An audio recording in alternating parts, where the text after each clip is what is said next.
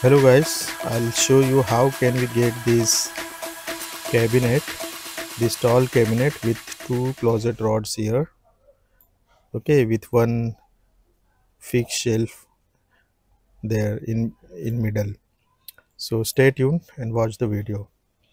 For example, if I have a tall cabinet here and if I check it, I can see here internals.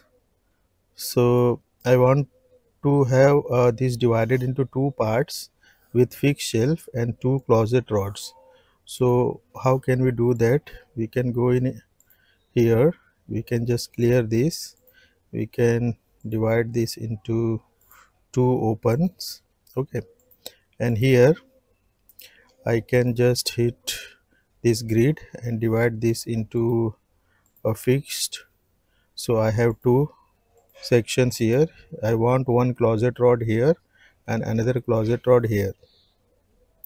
So to do that, I'll just select this and again I'll click this grid, divide into two, and I'll select the closet rod. Okay, now the closet rod is appeared. See here,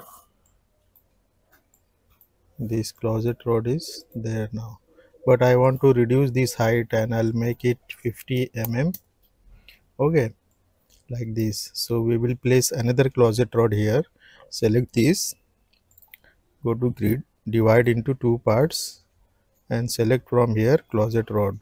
Okay, select this upper space and make it reduce the height.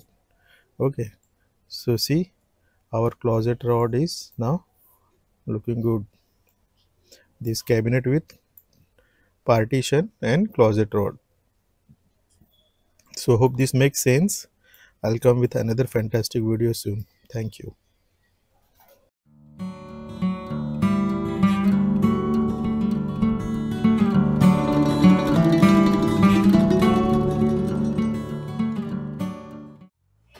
If you like this video, please subscribe, press the bell icon to get the instant notifications of the upload.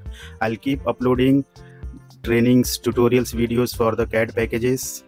So keep watching. Stay tuned. Thank you.